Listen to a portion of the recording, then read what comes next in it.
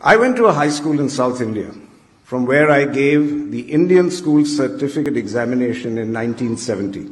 And yet, until 1970 at least, all the examination papers, save for Indian languages, were set in England and shipped to us from there. Now, they were placed in a very large iron safe. After the allotted time was up, our answer papers were collected.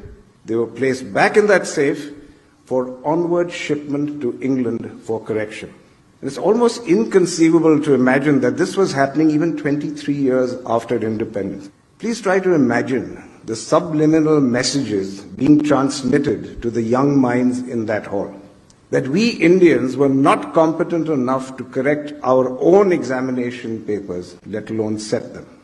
And I first told this story to an audience of Indian entrepreneurs in Silicon Valley over a decade ago.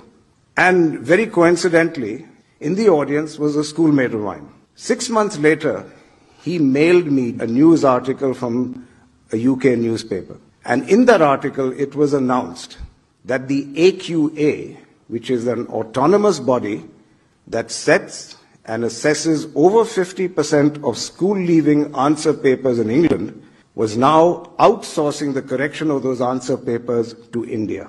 The tables indeed had turned. Ladies and gentlemen, it appears that today all roads lead to India.